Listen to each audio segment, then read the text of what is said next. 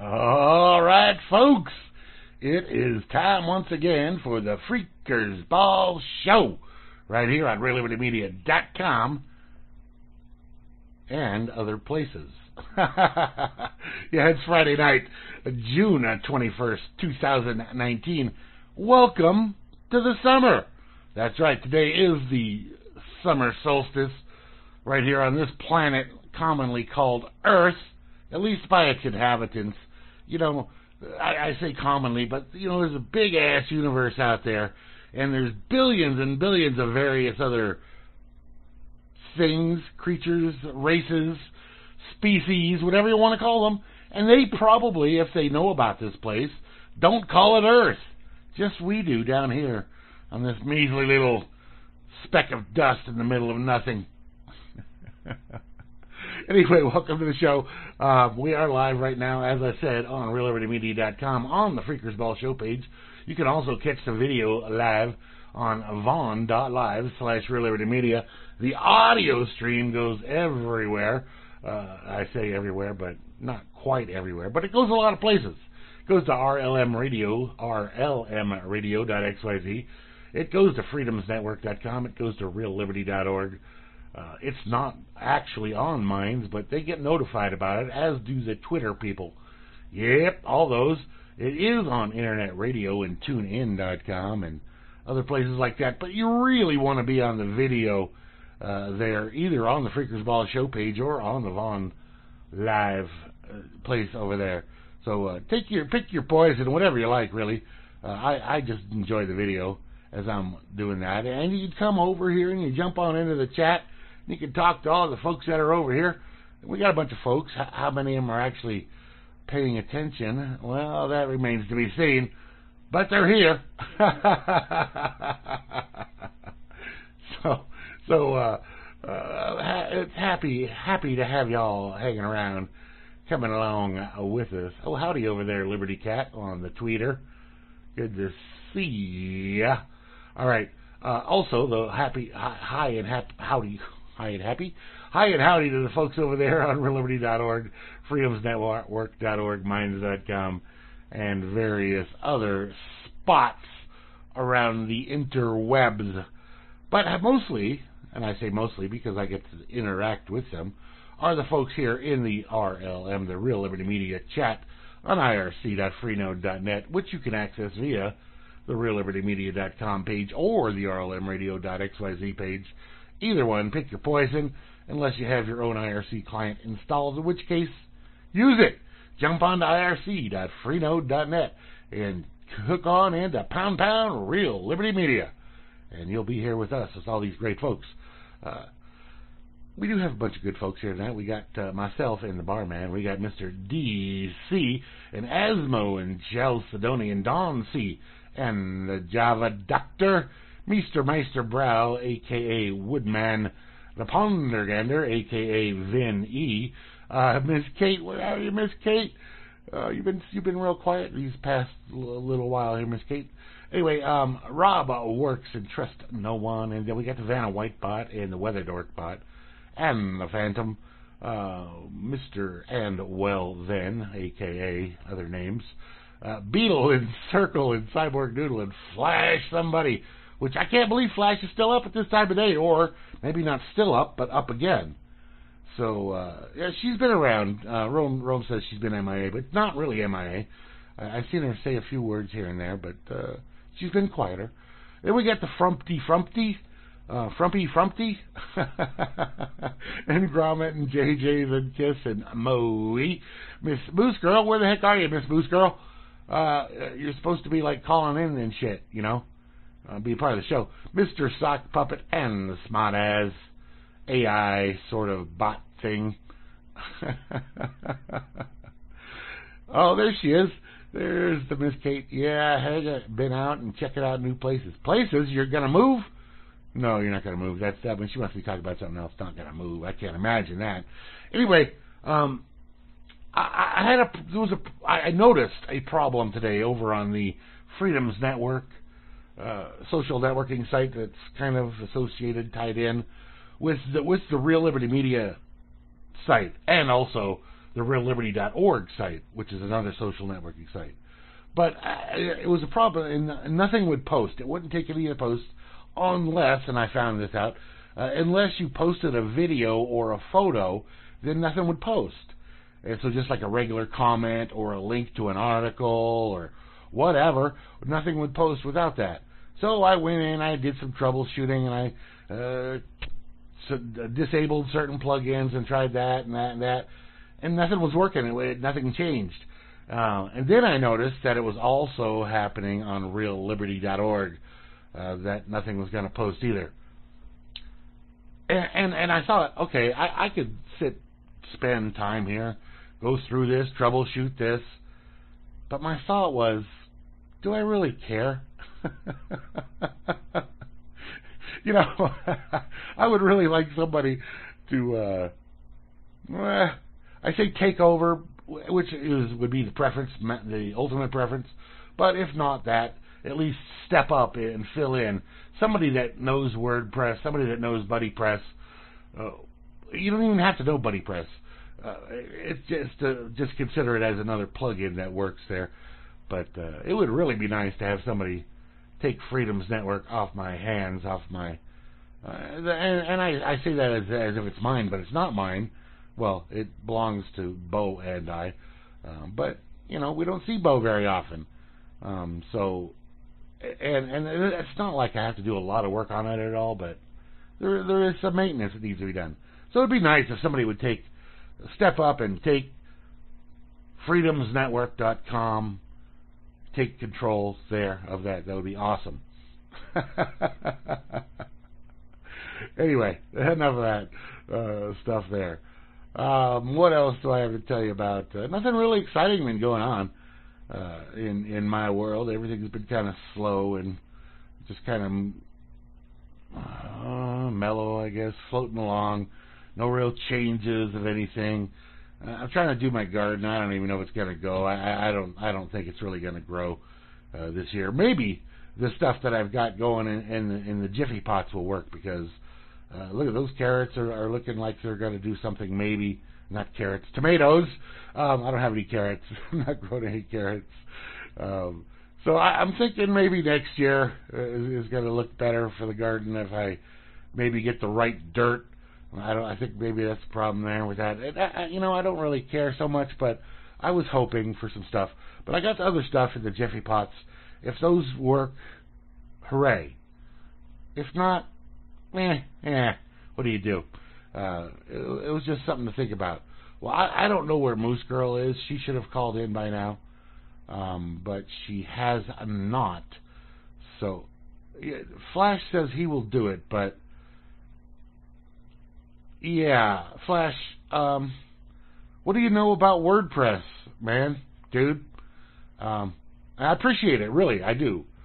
But I need somebody that's got some kind of background or understanding of the basic workings of that kind of setup.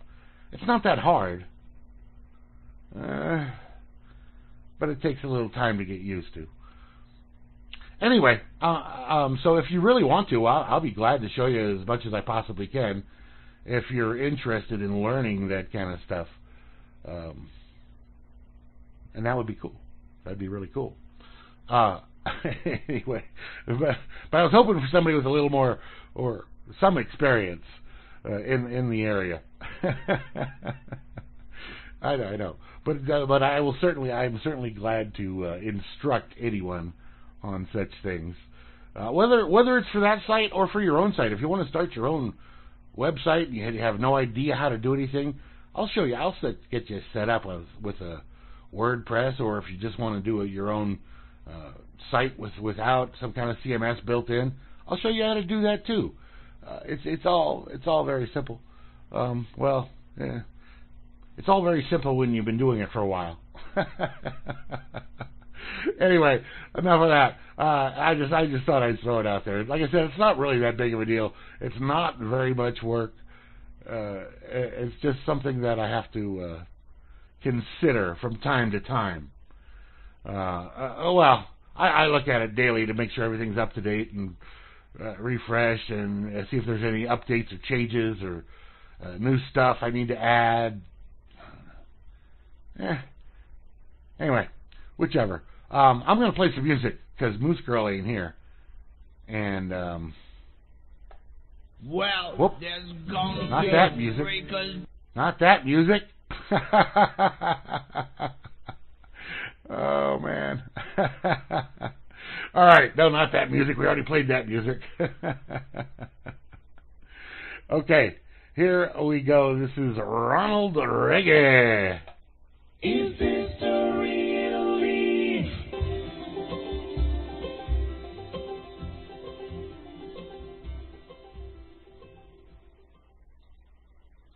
All right, that there was Moosegurl request, and I put that into the opening set because I made an assumption, which you should never do, but I made an assumption that Moosegurl was going to be here. So, anyway, that was the infamous String Dusters with A Truce and a Love.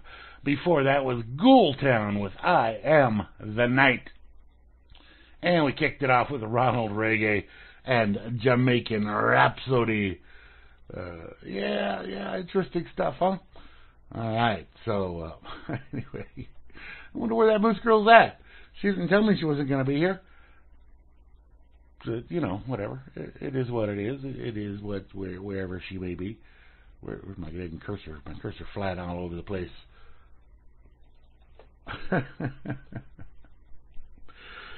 Did I do that right? I don't even know what I did there.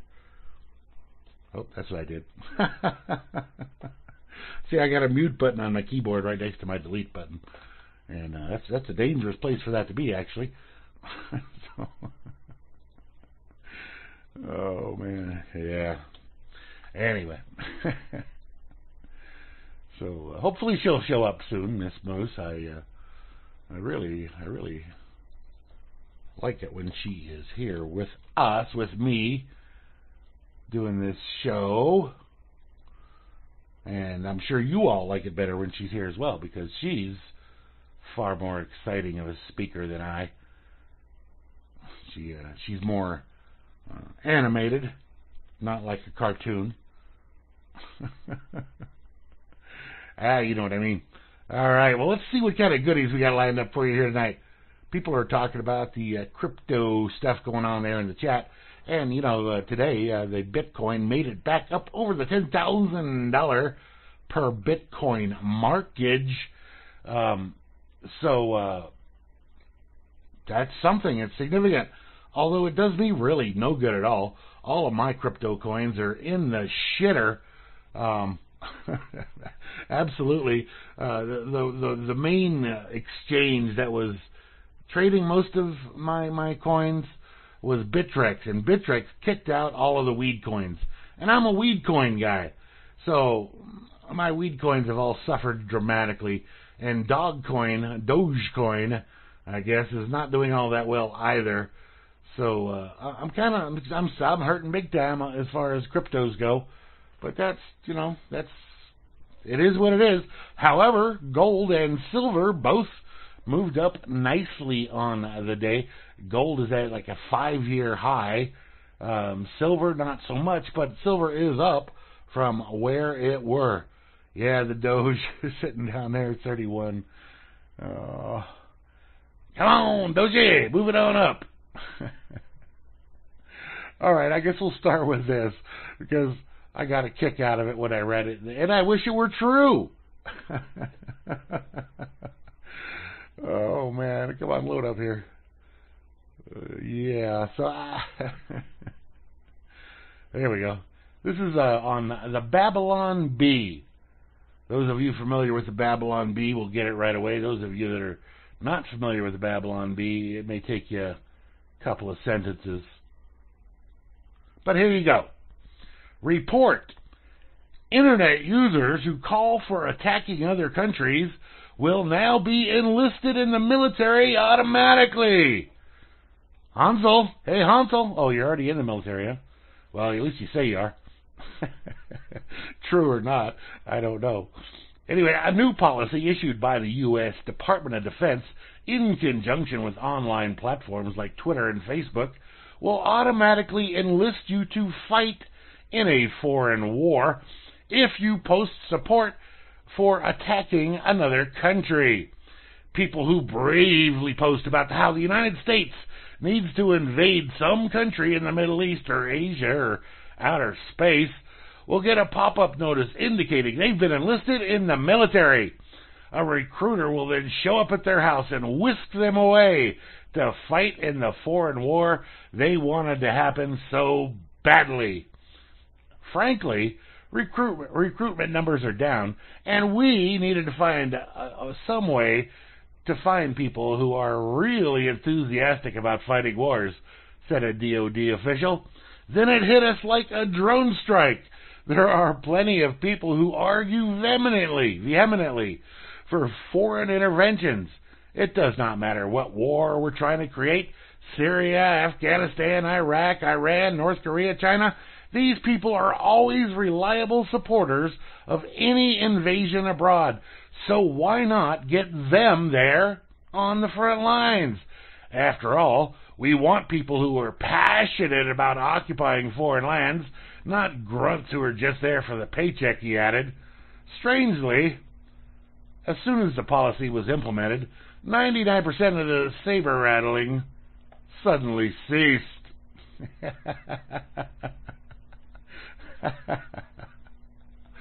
Yes, the Babylon Bee. The Onion only wishes they could be as good.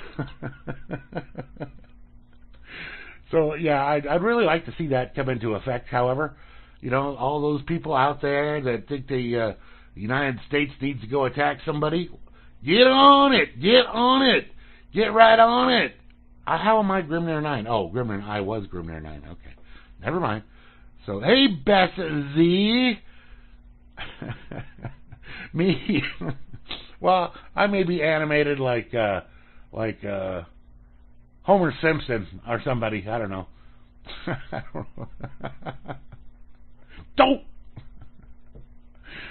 Oh God.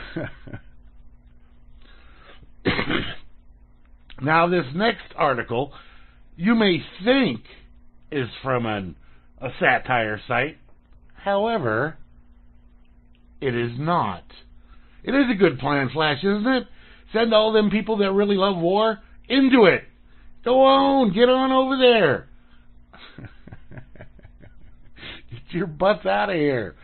You know, that'll fix it up real quick. And they should start off with all those people in D.C., all the senators and congressmen and presidents and stuff like that.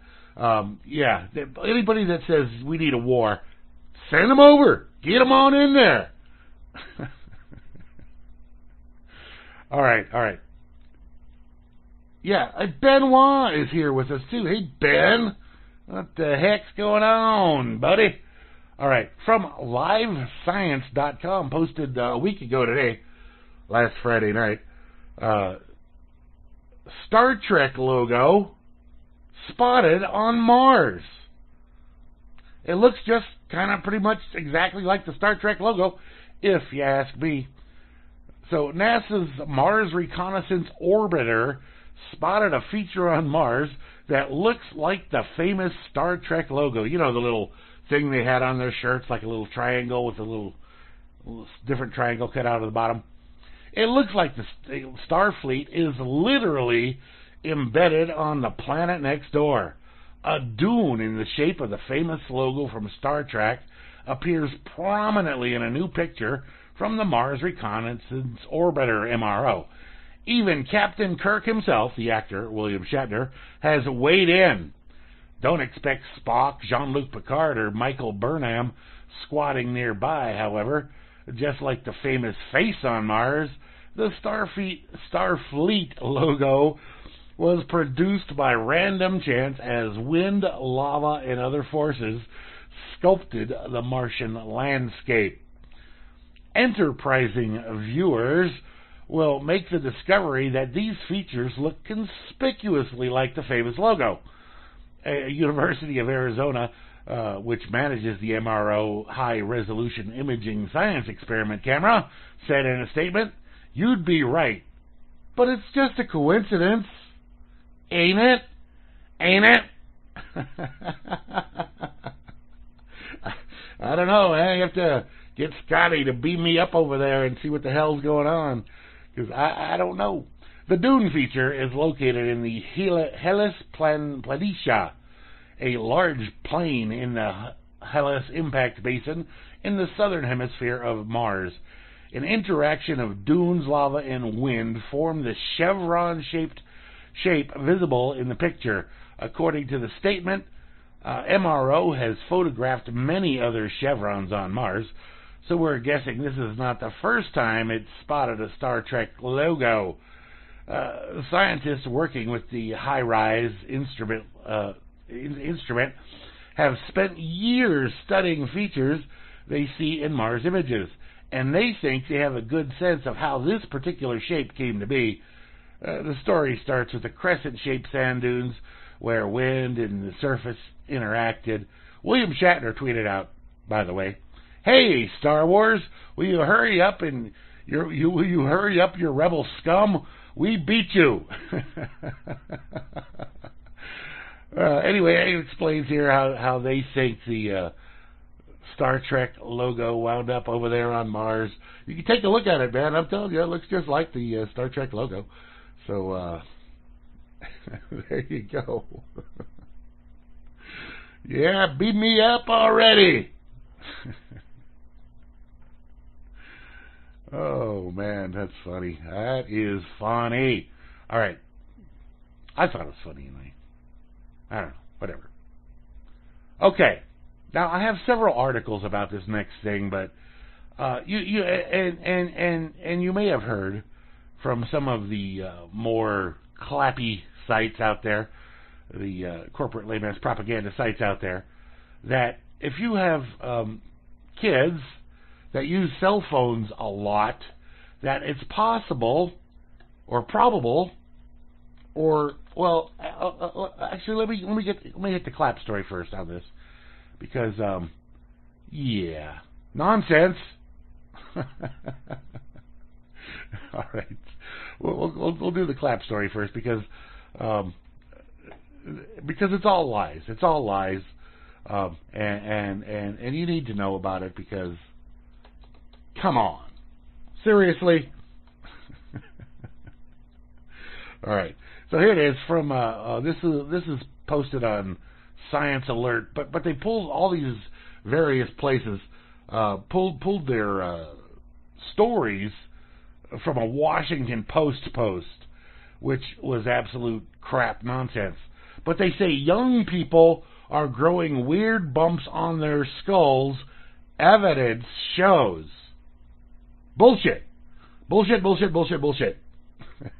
I'm not even going to go into their article on it. I'm going to take you right over over to the ARS article, because this is the one you need to see. Not this one that's giving you the propaganda, but the other one that gives you the straight poop on this from Ars Technica. Debunked: the absurd story about smartphones causing kids to sprout horns. Vinny, wake up. Horns or not, the news coverage will make you want to ram your head into something. This article posted by Beth Mole on Ars Technica as of today. The Washington Post on Thursday published a story suggesting the use of mobile devices is causing young people to sprout horns from their skulls. But a look at the scientific data, let me put air quotes around that, scientific data, because, yeah, it's not really scientific data, behind the story, finds that such a splashy takeaway is tenuous at best and atrocious reporting at worst. And it is atrocious reporting. The Post story was primarily based on a study published back in February 2018 by two Australian researchers. It earned fresh attention last week after being mentioned in a BBC feature on how modern life is supposedly transforming the human skeleton. The study, published by Nature's open source journal Scientific Reports, which is supposedly peer-reviewed. Let me take a slight second here. Peer-reviewed. What exactly does that mean? Let's say I wrote an article about something just goofy. I don't know, whatever. Ghosts coming out of politicians' assholes. That's all right, Moosegurl. It's all right. So I read an article about ghosts coming out of politician assholes, and printed it up as a story. And people said, "Hey, this is not peer reviewed." So I got everybody here in the Real Liberty Media to review it. You're all my peers, right? So if you all look at the article that I wrote up about whatever, then my article is now peer-reviewed. That's all peer-reviewed means. They try to make it sound like peer-reviewed, that's actually done something. It's not. Whatever. Oh, boy. Okay, where was I? All right. So the study, published in Nature's open source journal Scientific Report, which is supposedly peer-reviewed, but the study has significant limitations and flaws, and the Post breezed over them for a sensationalized story. Perhaps the most striking problem are that the study makes no mention of horns. It does not include any data whatsoever on mobile device usage by its participants who, according to the Post, are growing alleged horns. Also troubling is that the study authors don't report much of the data, and some of the results blatantly conflict with each other. So their own report doesn't even really talk about the data, and some of the stuff that they do report disagrees with other stuff that they report. Last, it appears that the study's lead author, David Shahar, a chiropractor and biomechanics researcher at the University of Sunshine Coast in Queensland, has a financial incentive to convince people that their modern lifestyles are deforming their skeletons. Shahar goes by the name Dr. Posture online and has developed devices and techniques to prevent such posture problems. At the time of his writing, his devices were not available on Amazon, however. All of this did not stop the Post, WAPO, from writing an uncritical article with the headline, "Horns are growing on young people's skulls. Phone use is to blame. Research suggests." So, yeah, let's bend our heads down to a posture-damaging angle and dig into this study. First of all, they're not horns. As mentioned, the study does not actually deal with horns. What the Post is referring to in its headline, and what it calls in the article, horn-like spikes, are actually small bone spurs. And these spurs don't occur on either side of the skull as horns, but do on the back of the skull at the base. The bone spurs jut off what's called an external occipital protuberance, EOP, of the skull. This is the point at the back of the head where important ligaments that run along the spine attach, as do neck muscles. The EOP can be prominent. If you feel the back of your own head, you may feel a hard lump where the EOP is. It tends to be more noticeable in men, and forensic scientists have used the EOP size to determine the gender of damaged corpses and human remains. Like all places in the body where ligaments and muscles attach to the bones, overuse and tensile stress can trigger further bone growth, forming enthesophytes. I think that's how you say that. These are abnormal bony projections, bone spurs, In the study, Shahar and his co-author Mark Sayers call these EOP burn spurs elongated EOPs or EEOPs. Whatever they're called, the most important thing to know about them is that they're absolutely not important. While their presence may be a subtle hint that a person is straining their neck muscles too much, they are otherwise inconsequential to your health. They don't cause pain or any other symptom.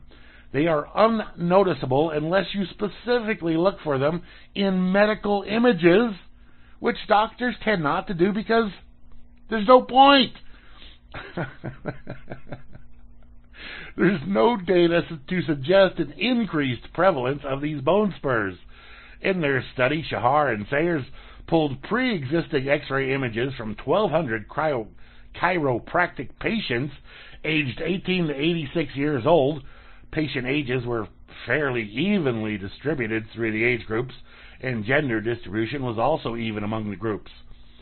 They found that around 25% of the people 60 years and older had the bone spurs, which isn't surprising given that they can develop over a lifetime of muscle use. The younger group had a lower prevalence, with the notable exception of the 18 to 30-year-old crowd, which had a bone spur prevalence in the range of 40%. Anyway, let me just get down, throw all the way down to the bottom of this here. Actual takeaways. The landman concludes that the study should be interpreted cautiously, that the authors should explain their data better. Moreover, he doesn't think that anybody should be worried about bone spurs on the back of their skull. The spur itself is not likely to ever be symptomatic. That said, he recommends that people with neck and upper back pain to be mindful of your posture. He recommends holding your phone higher to keep from bending your neck too much, and adds that texting with two thumbs is better than one. Whatever. Good posture, he emphasizes, involves having an ear canal directly above the shoulders.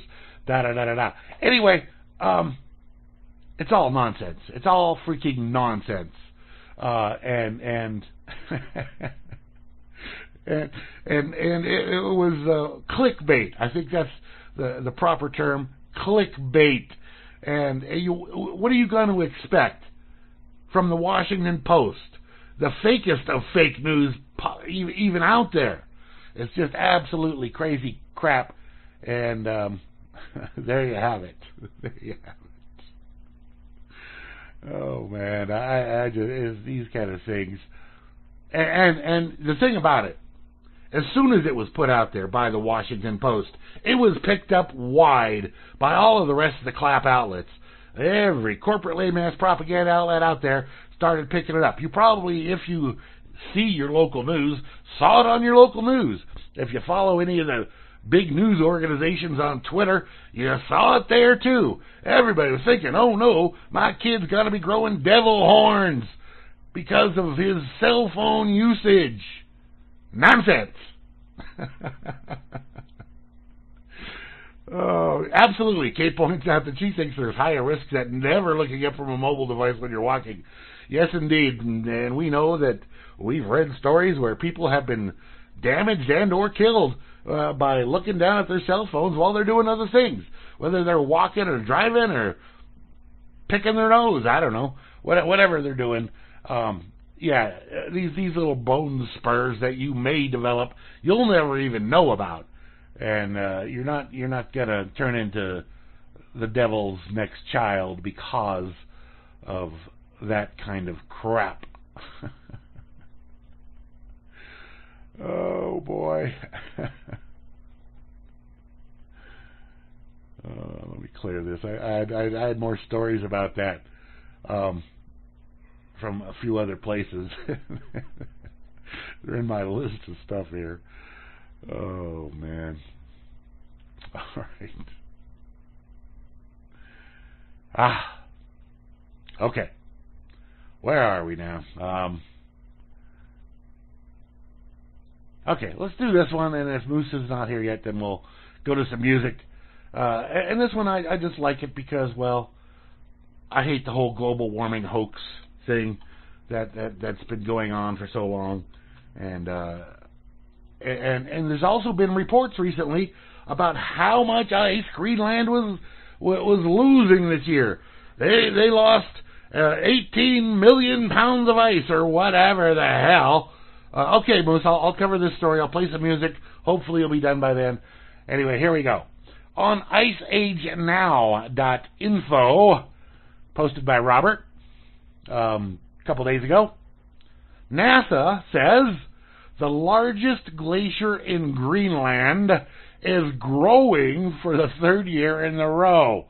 Yes, the height of the Jakobshavn Glacier in western Greenland has increased by as much as 30 meters, 98 feet per year in some areas. That's about the height of a 10-story building per year. The thickening is occurring across an increasingly wide area. Although the glacier has spent decades in retreat, scientists observed an unexpected advance between 2016 and 2017. In addition to growing towards the ocean, the glacier was found to be slowing and thickening. The third, scientists attribute the change to cool ocean waters. The third straight year of thickening in Greenland's biggest glacier supports our conclusion that the ocean is the culprit, said Josh. The culprit, as if it's a bad thing. Said Josh. Well, it's a bad thing for their agenda, for their global warming agenda. But it's, in reality, it's a fine. It doesn't matter. One way or the other. Glaciers grow, they shrink, they chip some off, new ice grows. It's just the way glaciers work, you know. But it is likely that now that we are in the Maunder minimum here, Maunder minimum? Whatever. The solar minimum, at this point in time, it's highly likely that we're going to wind up into another mini ice age here. Anyway, that was according to Josh Willis, an ocean scientist at NASA's JPL and principal investigator of the Ocean's Melting Greenland mission. See, his mission is the ocean causing Greenland to melt. That's his mission. That's his job. So he's calling this a culprit. Anyway, the maps here show how the glacier's height changed between March 2016 and 2017, and then March 2017 and 2018, and then March 2018 and 2019. The elevation data came from a radar altimeter that has been flown on research airplanes since spring as part of the ocean melting Greenland. You want the acronym? You got that? OMG! Yes, that is the actual acronym. OMG! Freak out! Freak out! OMG. All right, blue areas represent where the glacier's height has increased in some areas by as much as 30 meters per year. The change is particularly striking at the glacier's front. Between 2016 and 2017, that's when the glacier advanced the most, replacing open water and sea ice with towering glacial ice. The glacier has not advanced as much since then, but it continues to slow and thicken. Willis and colleagues think the glacier is reaching or reacting to a shift in climate pattern called the North Atlantic Oscillation, which has brought cold water northward along Greenland's west coast. Measurements of the temperatures collected by the OMG team show that the cold water has persisted. The team will go back to Greenland in August, hoping for some melting. Please give us some melting. Oh. Yes, even atheist day. OMG. All right. Let's play some music here. We got a chick set for you. We got a full-on chick set. So hopefully you'll enjoy this if you're a chick. And if you're not a chick, hopefully you'll enjoy the chicks. But it's all a chick set.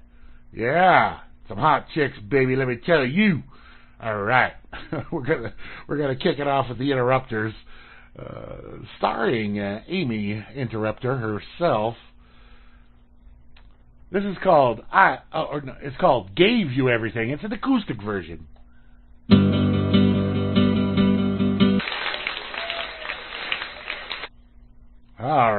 that there. So, and I have to apologize, first off, starting off here, for the audio quality of those last two videos, but they're great songs, and so I just had to play them anyway. Anyway, that was Carolyn Wonderland doing Elmore James there to close it out. Before that, we had Joan Jett and the Blackhearts with I Love Rock and Roll. That was just from a couple months ago here, May 18th here this year, out there in Camden, New Jersey. So lovely stuff. She's still out there rocking and rolling and doing a great job. And we kicked it off with the Interrupters, Gave You Everything, an acoustic version there. And by the way, those of you that don't know, she does not go by Amy Allen any longer. She goes by Amy Interrupter. So, just a note there for you. Yeah, Amy Interrupter, that's her name. Well, at least that's the name she's going by at this point in time. So, yeah. Which is cool. She just wants to be part of the band. She doesn't want to be recognized any differently than the rest of the band. So, Moosegurl. Hello? Am I turned down here? I may have turned my volume down. Hola. Oh, there you are. Okay. Hey. Can you hear me? What is going on? I don't know what's going on. I never. Hello? Yes. Can you not hear me? Am I muted? Hey, hello? No, I'm here. I'm not muted. I see my voice. I hear you now. Okay. Hang on, let me turn my headset up. All right. There. Oh, I was down at 34. That's why I couldn't hear you. Ah, all right. All right. How's it going? Oh, it's going fine. It's going fine. How you doing? I'm doing good. Sorry I was late. I was at the bar talking to people, and I look at the clock, and I'm like, holy shit. I'm late. And they're like, what? And I'm like, on my show. So holy shit. I'm assuming you were at the bar with Ben? No. Oh, okay, because he came in right when you did, so. Oh, no. Not at all. Okay. No. I figured. I was with my friends Greg and Sandy and their friend, and then I know other people there, like the workers at the bar, you know. Ah, okay, cool. But yeah, it was, I lost track of time. All right. Unfortunately. Sorry about that.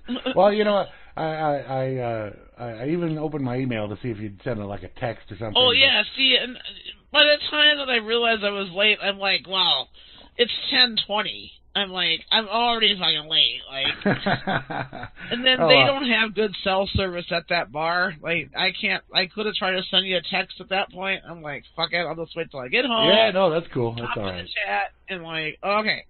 That's cool, no problem. No, okay, so before the current style of $5 bill that we have, yeah, the one before that, okay? Yes. Not when they back in time, whatever.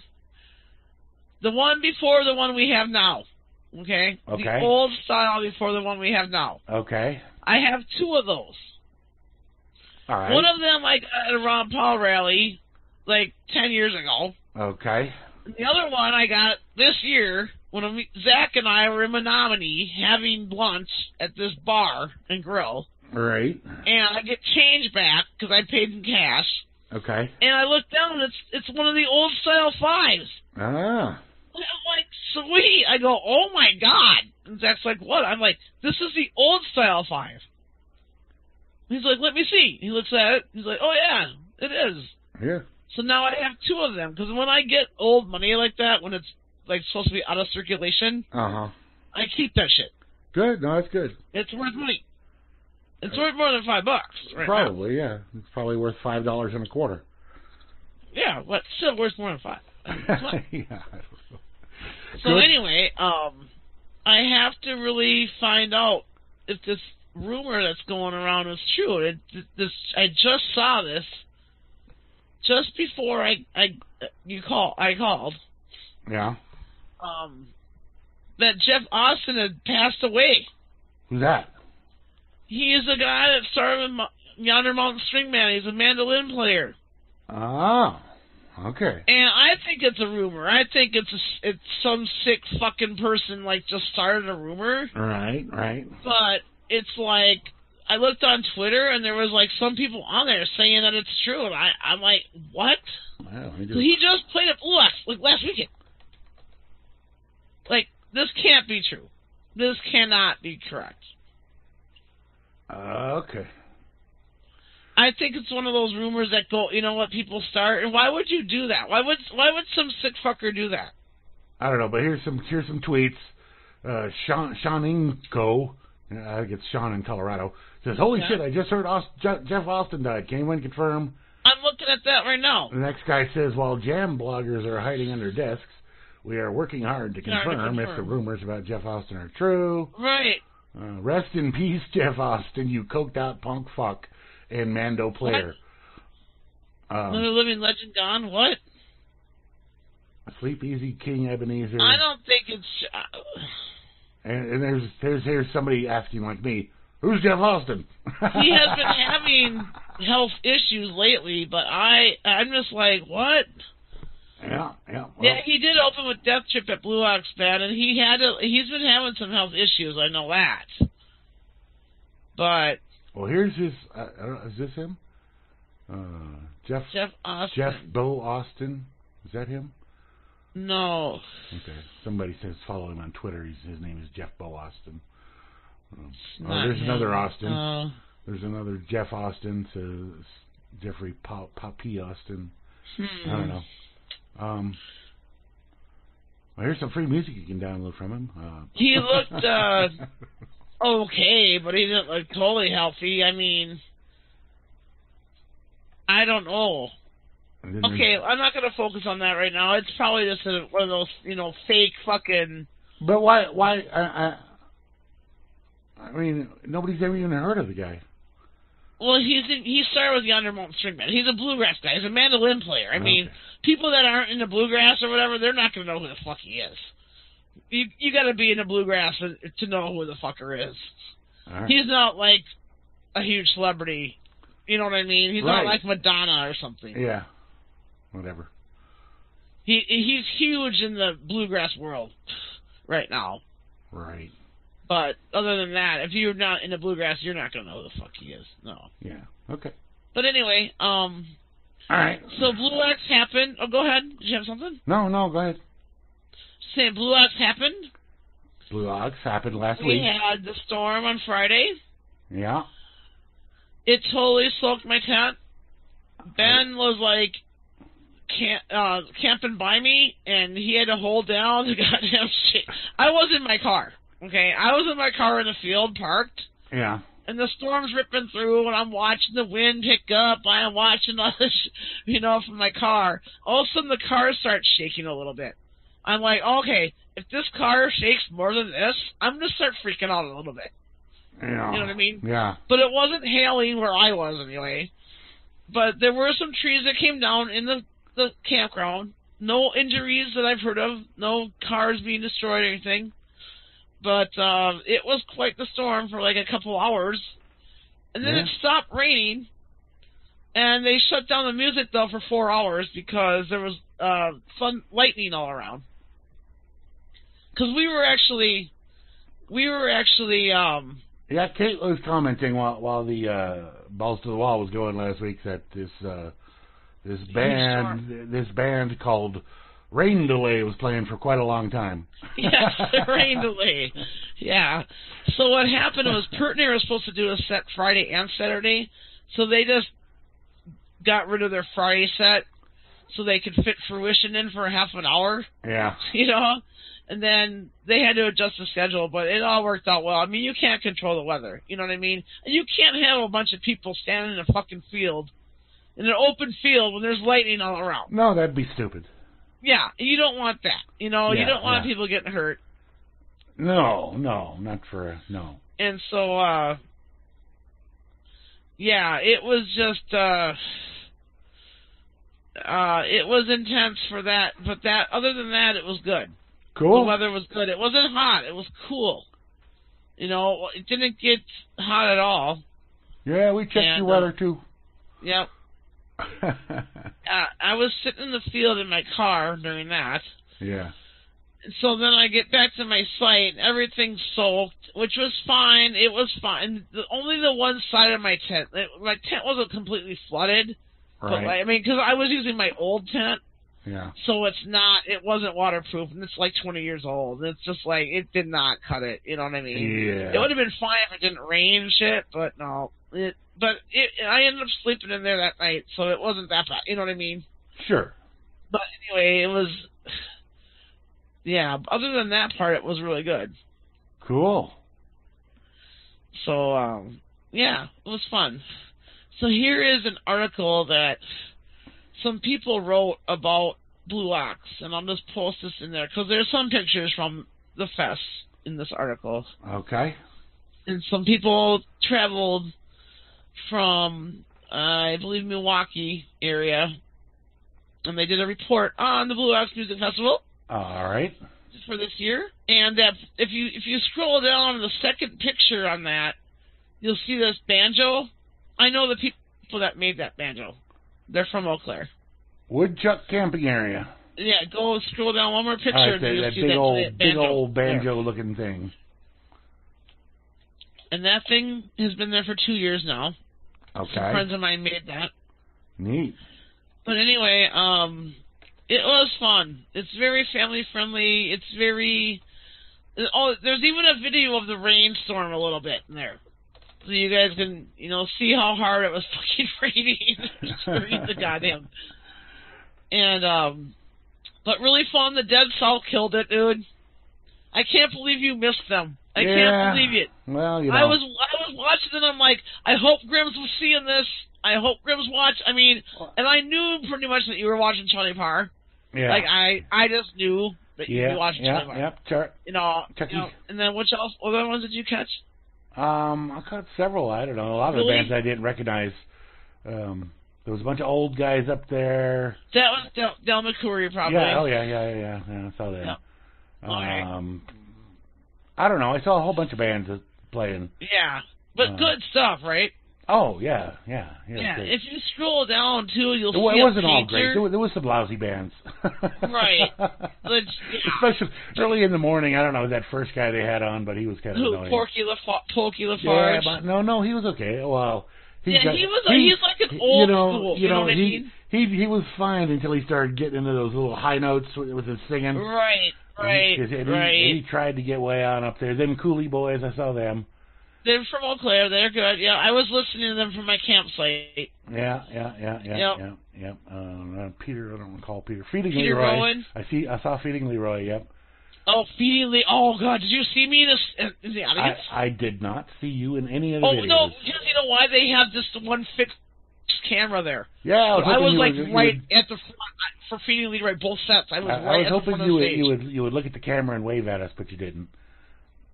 I when they said "Hey Bob," yeah, I turned and waved. Oh, okay. We were supposed to say hi to some Bob guy, and so yeah, I forget. But oh my God, I was front and center for Billy Strings, or not? I mean Feeding Leroy. I saw Billy Strings. I seriously love them.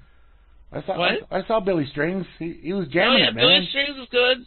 He said Pertner Sandstone too. Cool. Yeah, I didn't see Pertner either, but see the main stage after the storm. It got all washed away. Oh yeah, I saw. So they had to put a barricade up to keep everyone away from going to the front, up very front, the rail. Yeah. They had to put that barricade up, which sucks so bad. But you gotta keep people safe. You can't have people fall. I saw part of the Railroaders show. Oh, okay, cool. Yeah. Cool. Yeah. Anyway, so yeah, and then there was some guys on. Like late at night, that I think after the show was over, right? And they were up there. They were still streaming. So I don't know. Oh, really? Yeah, and they had these guys on. Looked like there was not much of a crowd left. And that was on Saturday night late after because the guy came on and he said, make sure you clean everything up, da da da da da. And then and then this other band came on. Huh. I don't know who they were. Interesting. But, yeah.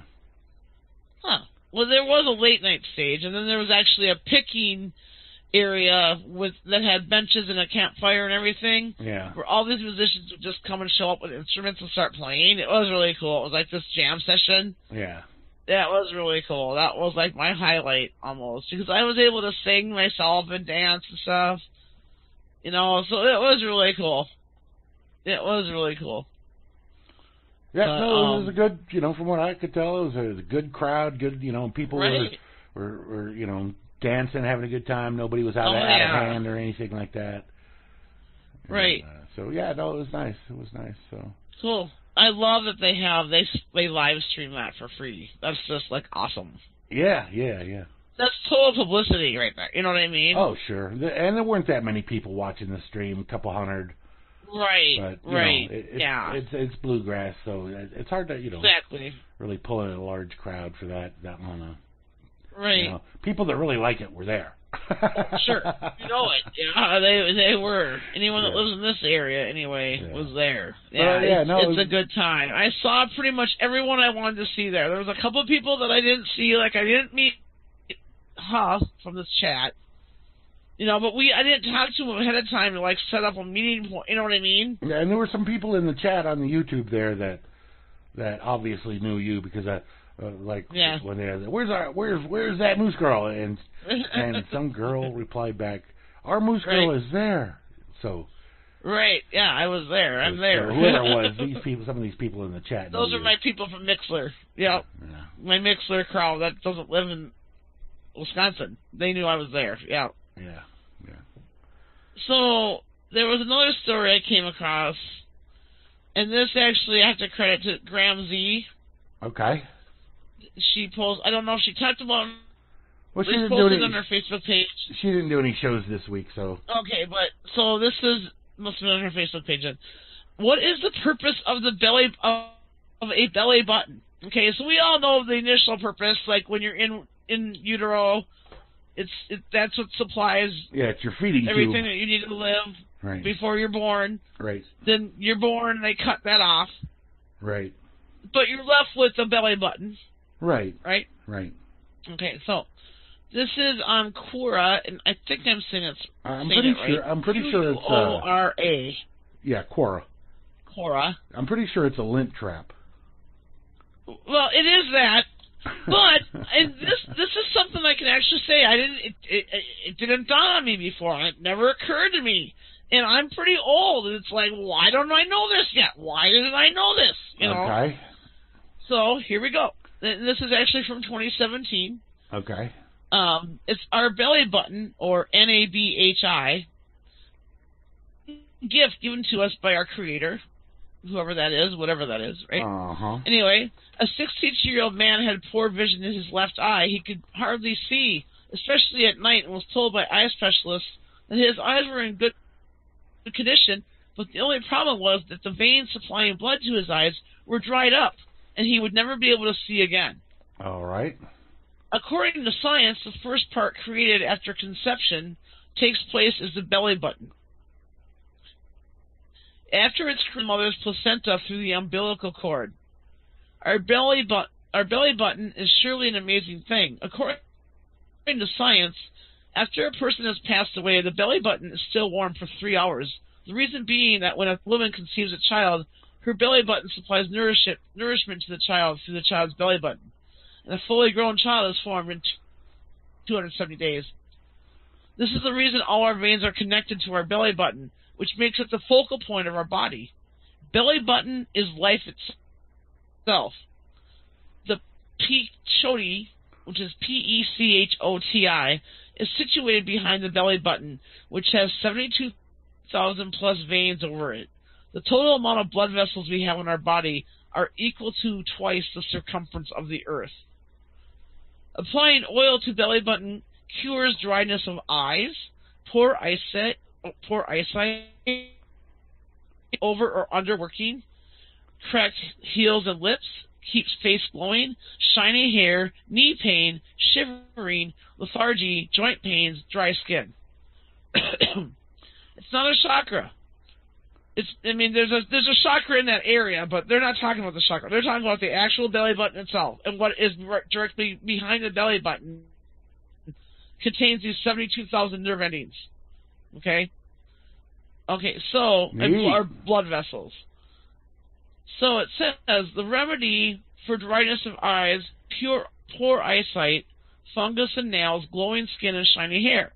At night, before bedtime...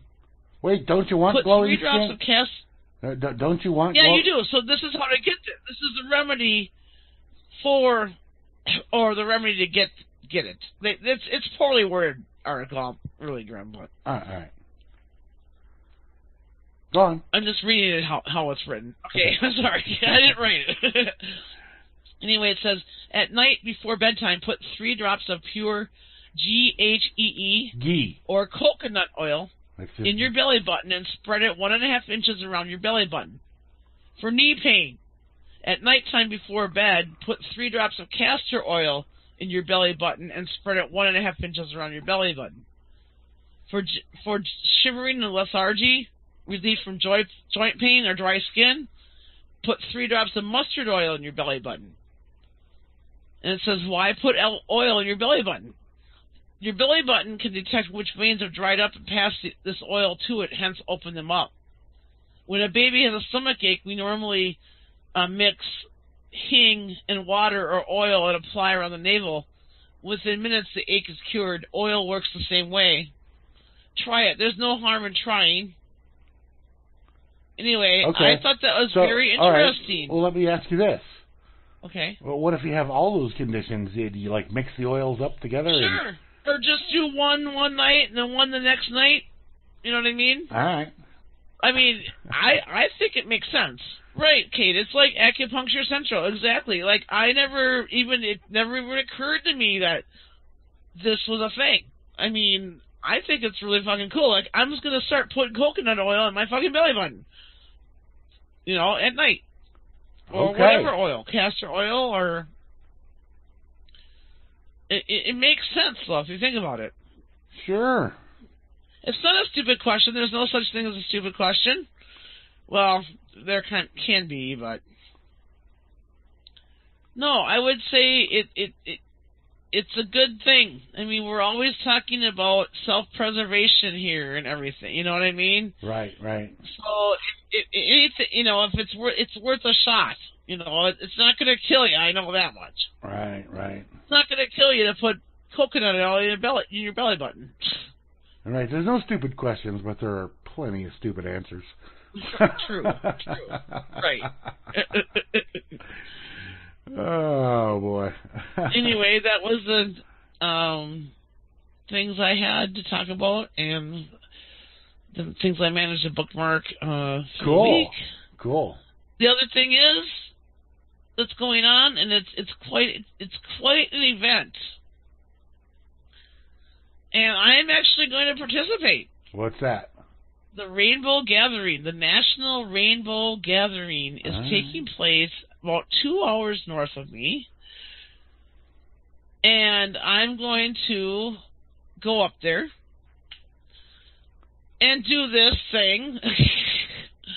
Never been to one.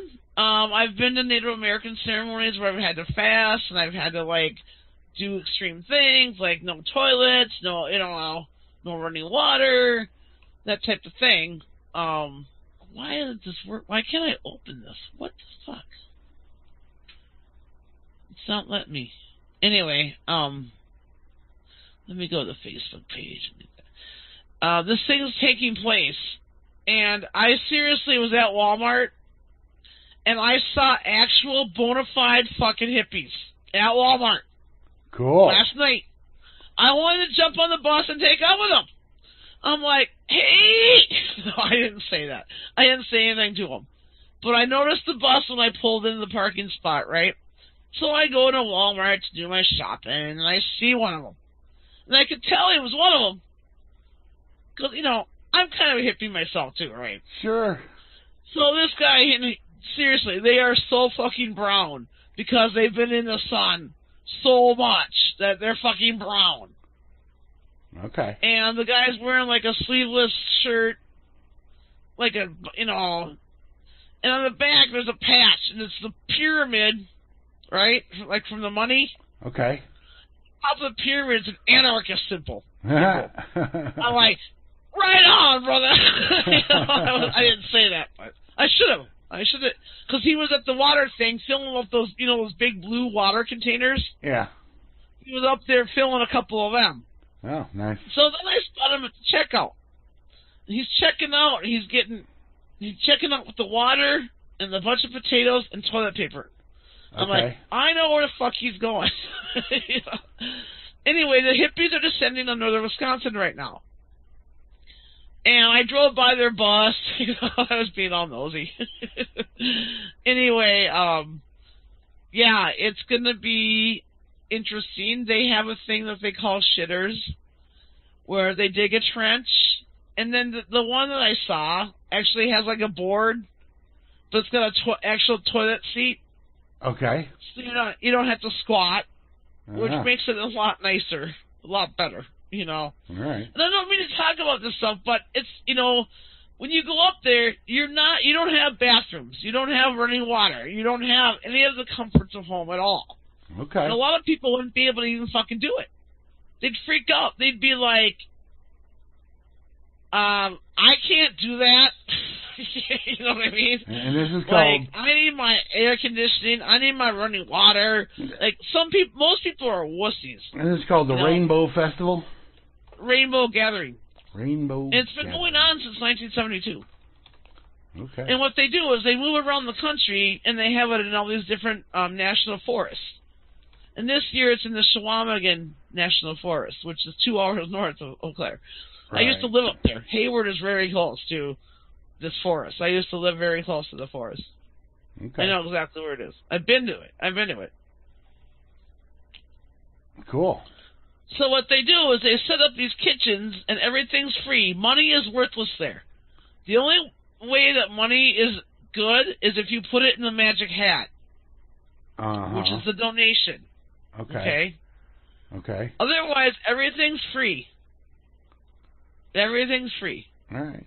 If you can do trade and barter though, but everything's free. Money is no good there, and it's basically all about promoting peace and love and healing for Mother Earth, for the Earth. Cool. Yeah, and so it's right up my alley. I mean, like I said, I've done Native American ceremonies where I had to go way up to bumfuck goddamn Canada. Yeah. And it's brutal. Like, I had to actually fast for a couple of days. Yeah. But that was the ceremony part of it. This isn't like but on the 4th of July, everyone wakes up in the morning, no one speaks for 4 hours. Okay. And then after the 4 hours, everyone gathers together in the main meadow and forms a huge circle. Okay.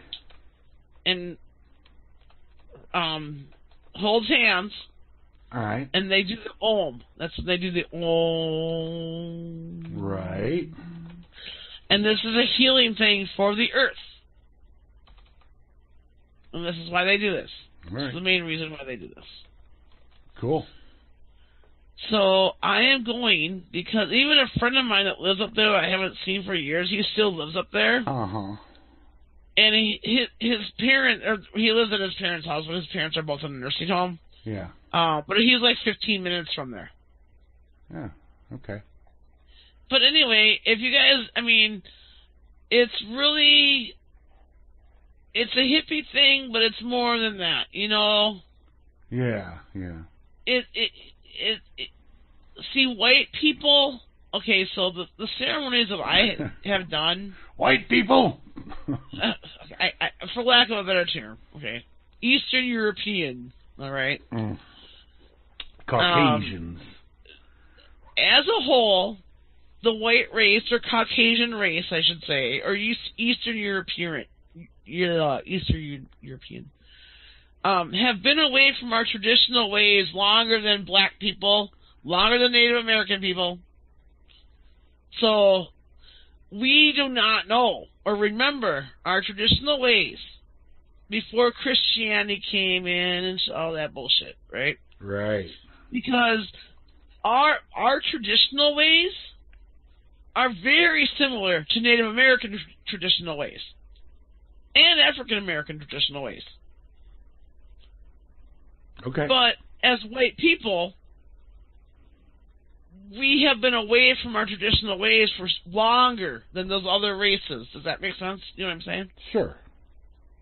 Because African American people were still practicing their traditional ways in the 1800s. Yeah. White people, per se, Caucasian, Eastern European, lost their traditional ways like in the 1400s or the 1300s. Right? Okay.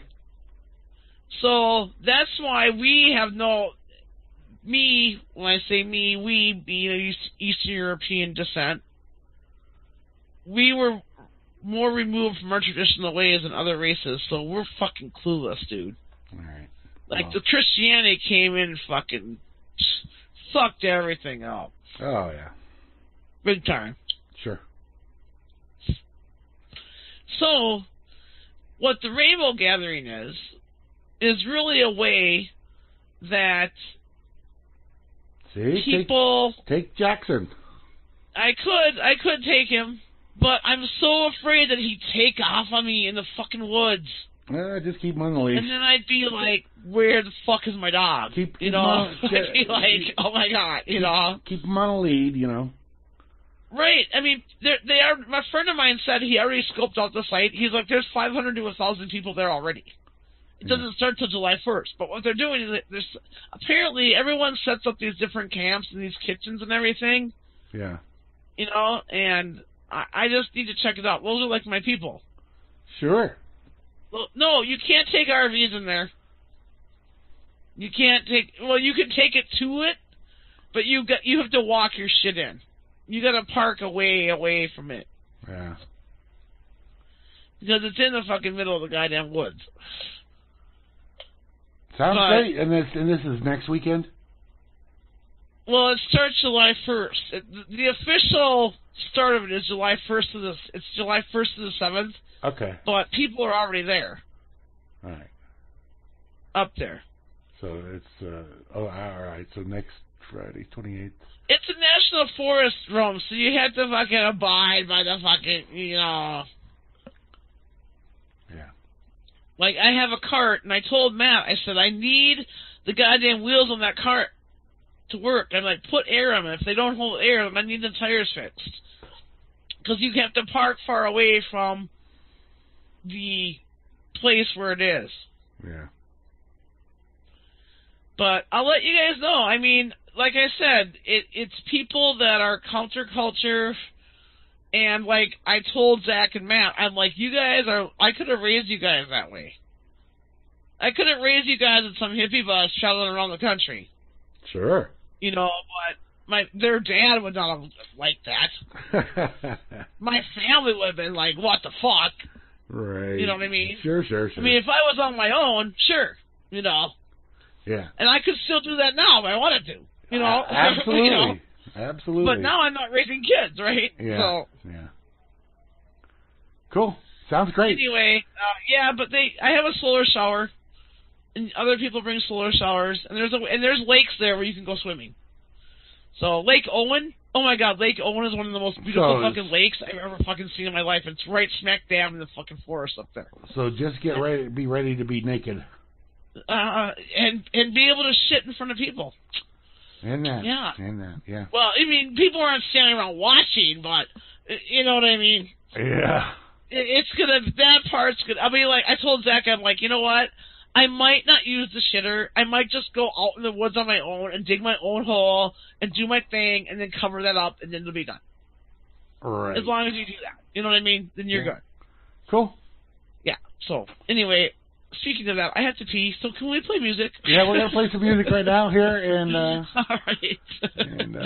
See, my inhibitions will be less, even.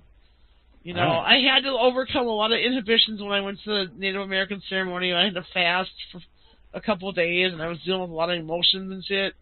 So it's like, this ain't my first rodeo.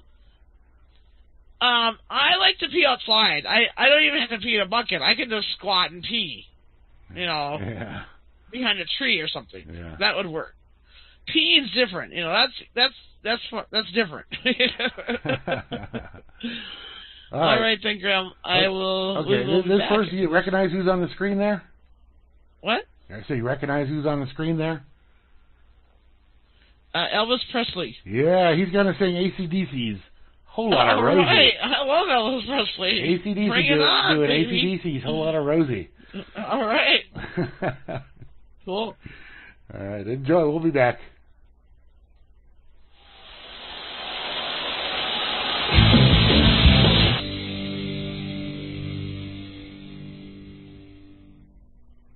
Oh, yeah, very nice, very nice. There, Sister Sin with Fight Song. Before that, we had Weird Al Yankovic and Foil. I love that song, that video. Yes, it's a big conspiracy. And we kicked it off there with Elvis Presley doing AC/DC's Whole Lot of Rosie. Okay, not really Elvis Presley doing AC/DC's Whole Lot of Rosie, but somebody who did a great job of making it look like Elvis Presley and sounding like Elvis Presley doing AC/DC's Whole Lot of Rosie. That was cool. Yeah, it was great stuff. Yeah. Yeah, I found this online, and this is from Friday, May 10th, 2019. But anyway, it says, The First Timer's Practical Guide to the Rainbow Gathering. Okay. In case you don't know, like, I've been pretty much hippie-eyes for a while here, so, like, a lot of this stuff isn't going to faze me. The shitter thing, I will get over that. I will get over it, you know? Okay. And so, because you do what you gotta do, you know, and it's all part of being human. See, the main thing about, like, even the Native American festivals that I've participated in is to remind you, basically it comes down to remind you what it is like to be truly human. Okay? It humbles you. Okay. You know what I'm saying? Yeah, sure. It humbles you. And it helps you, at least for me, put shit in perspective. And not getting all hung up over shit that, you know what I mean? There's little shit, whatever, you know? Right. It reminds you what it's like to be human again. Truly human. Because we humans, especially in this country, we're motherfucking spoiled. Sure. We're fucking spoiled, dude. Absolutely. We can go to the grocery store and pick up this junk shit to eat. Or we can pick up some produce, you know. Yeah. We're fucking spoiled in this country. Big time. Yeah. So, if you want to know more, I will post this link. But I think it's really cool that this is actually taking place in, like, basically my backyard. Because usually it's in Utah or Colorado or, you know, somewhere I can't get to, right? Right. So the fact that it's taking place here pretty much makes me, I have to go. Okay. To it. I just do. I'm a Wisconsinite. It's here, you know? Yeah, that's cool. So if you guys want to know more about it, check out that article. Yep. And needless to say, Graham, let's see here. I probably won't be here. Well, that's next Friday you will, but the week, but the not week the after. 5th. Not the week after. Okay. No, I will be heading up there. Well, probably. It all depends how long you stay up there. So. Well, yeah. You know, I will probably be going up there next weekend, actually. All right. Well, you know, it doesn't start until the Monday, so. Right. So. But I'm going to have to go up there and visit with people and hang out. I haven't been up there in that area for a while, so I used to live, like I said, I lived up there for 10 years, you know. Okay. So, like, I'm you know, going to coordinate with my friend up there who lives up there and try to coordinate bringing some food in there. I have to make sure my cart's ready to go. And I have to make sure I have, like, my solar shower and all that shit. So I'm gonna have to get ready for it, but yeah, it should be good. I mean, I wish I could fucking document it. I can document it after when I get back. Yeah. But not while I'm there, because my cell phone, none of that shit will work up there. Right. It's up there. Cell phone service, it doesn't work, and I would not have internet, so there's no way I could, like, document it while I'm there. That's cool. That's cool. That's cool. I can still report on it when I get back. Absolutely. So, yeah. So, big things going on. I mean, I'm excited. I saw those hippies yesterday, and I saw the actual hippie bus. I was like, oh, yeah, it's happening. It's going on. It's going down. All right. I'm like, fuck yeah. Sure. I mean, so it's like, yeah, Okay. This is cool. Cool. This is a big thing. That's this great. is, like, important. This is good. That's great stuff. Yeah. All right. Well, on a different topic altogether.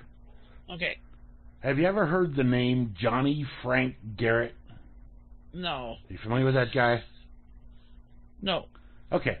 Well, back in, I think it was 1992, maybe 2002, one of those years. Let's see, does it say here? I don't know. Anyway, this guy, Johnny Frank Garrett, it was 1992 is when they finally knocked him off. 81 was when they arrested him. This guy, Johnny Frank Garrett, who was like a low mental IQ guy, like 70 IQ or something like that. Anyway, he was he's not the best guy in the world, he stole some stuff or whatever. But anyway, at this point in time, this guy, Johnny Frank Garrett, he was working outside of this like church place where they did some stuff, and this nun was killed inside the place there. She was this old nun, like 80-year-old nun, was raped and killed. Oh my God. Okay, and they said this guy did it. They made up all kinds of different facts about what he had done, and framed him for it. And they took him to trial, and they wouldn't let any of the real information in there about the fact that they didn't really have this. They said this psychic pointed out who the guy was that did it, and she really didn't do that. Anyway, all this stuff, and so like 10 years after he was in jail, he was a young guy when they first got him, and I think he was not very old when they killed him off. And this happened in Texas, up in the Panhandle up there, up in Amarillo. Okay. So anyway, just before they killed him, before they took him in to have the injection, lethal injection, he had wrote this thing, this curse letter, basically saying everybody that's involved in this trial, that is involved in my conviction, involved in my murder here, basically, is going to pay. Okay. Then after they murdered him, after they put him to death in the death chamber there, these people started dying. Wow. A bunch of people started dying after he did this. And even but to this day, Texas refuses to admit. Oh, I didn't mention. They found the guy that did it, and the guy admitted it. Oh, really? The real guy? Yeah, a real guy. It was a Cuban refugee that was up there that had done this before on other occasions. He liked raping old women and killing them. Oh my God, it's disgusting. It is. And then this one just happened to be a nun, and this guy was just an easy scapegoat. Because he had actually done work there at the church, and so his fingerprints were in there, and he was outside. Like I said, he was a low IQ guy. He was like beating bushes with a stick and stuff like that. Just whatever. Just he was just not a bright guy. And anyway, but the letter that he wrote, the curse letter that he wrote,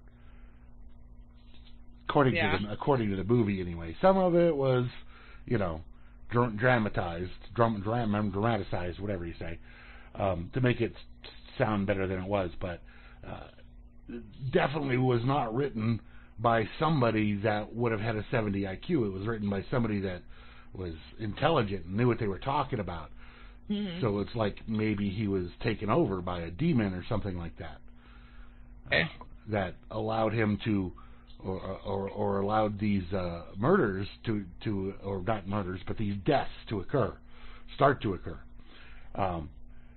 So anyway, the reason I bring this up is I saw this movie the other night about the story, and it's called Johnny Frank Garrett's Last Word. Okay. And anybody wants to watch that, I have a link for it here. It's over on Tubi TV. You can watch it for free. Tubi. Okay. Yeah, if you have Amazon Prime, it's on there too, and you don't have to worry about interruptions. Okay. Because sometimes on Tubi you get a commercial or two.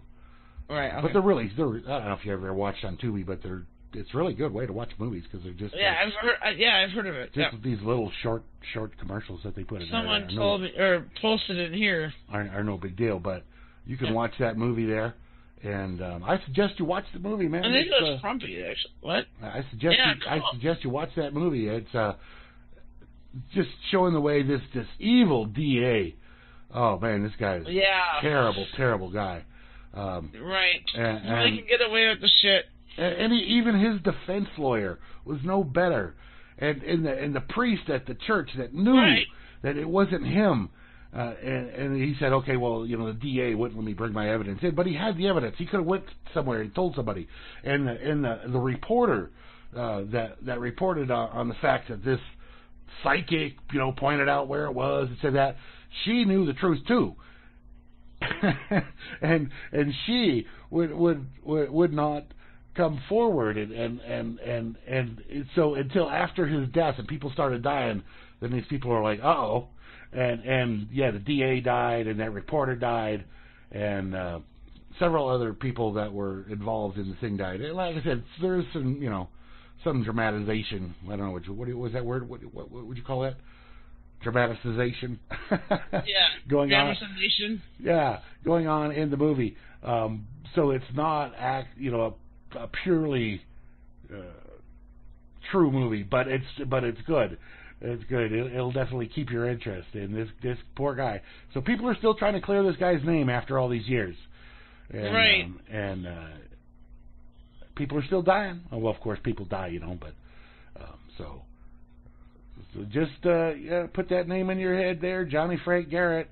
Man, he didn't do this. And the freaking anyway. If you read that Murderpedia article there, you'll get a lot of the information that you need. Murderpedia talks about a lot of stuff, man. It's also out there like on Above Top Secret and Horror Fest and other sites have it listed. But I found it very interesting, and this is not like the only time this has ever happened. Lots of people have been set up this way. Right. Oh, for sure. And killed by the state.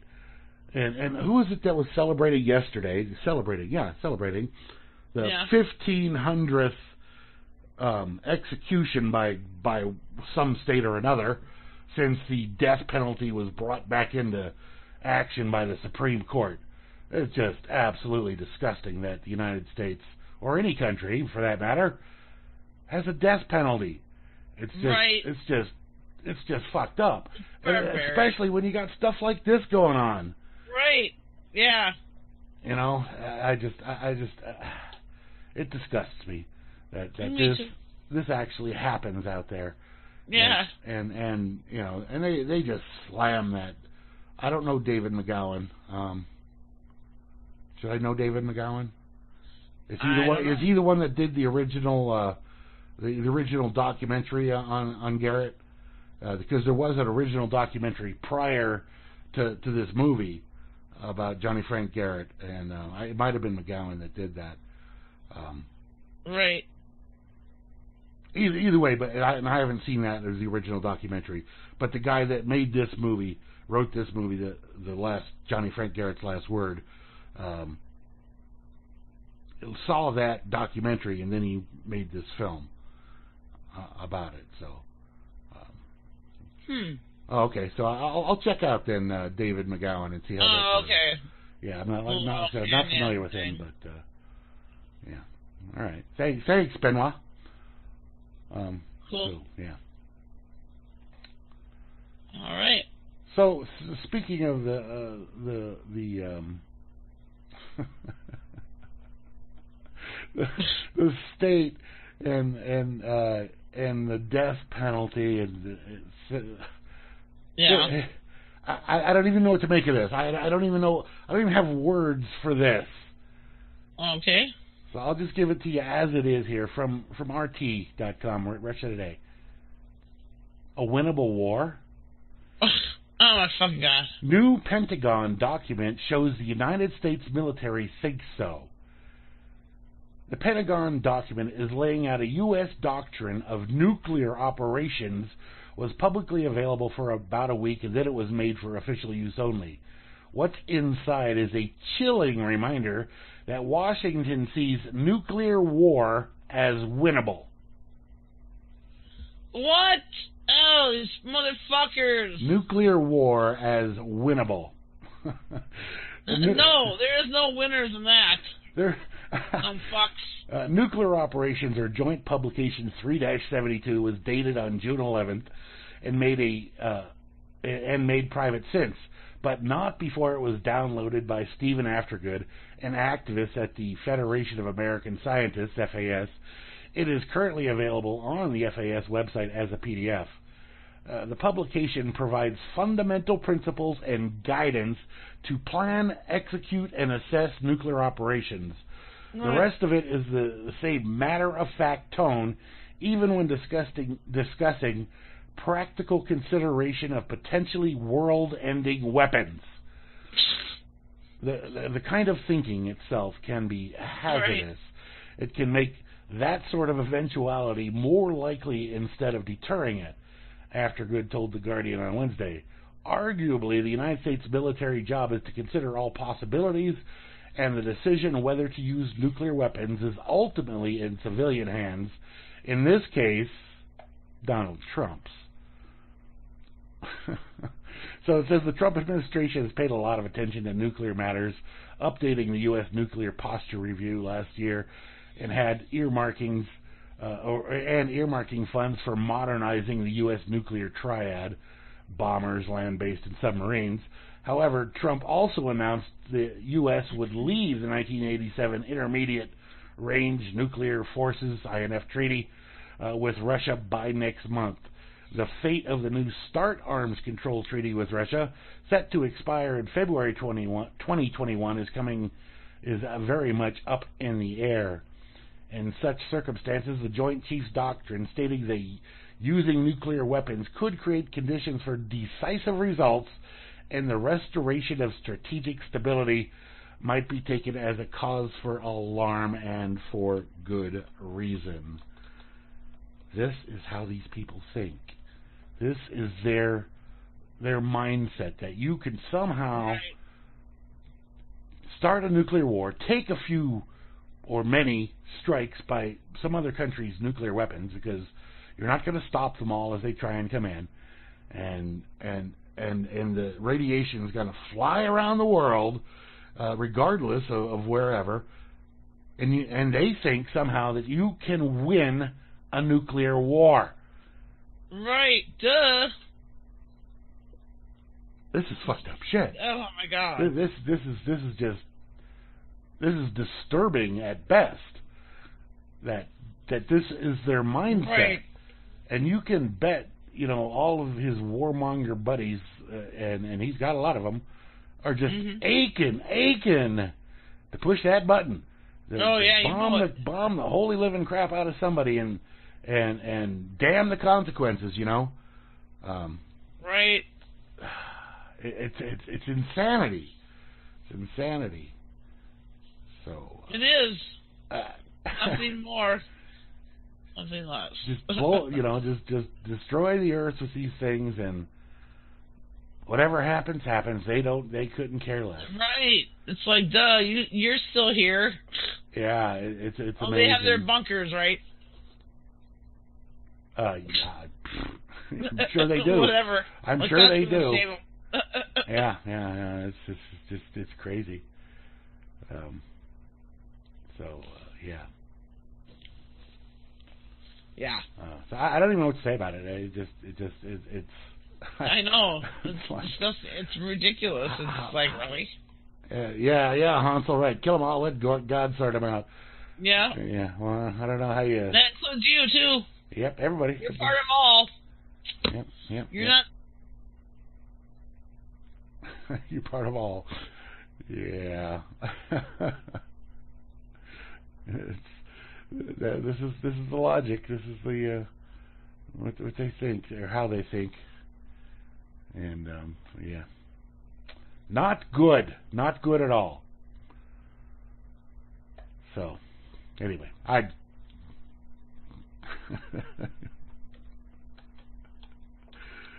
oh God. Anyway, so next up for you we have, and this is a shock to nobody here. Oh, could you not hear me? No, I said this is a shock to nobody here, this next story. Okay. Especially you. Okay. Well, maybe not especially you, but you included. And it's an old article. It's from November 2015. Okay. American cops now steal more property than all U.S. burglars combined. I believe that.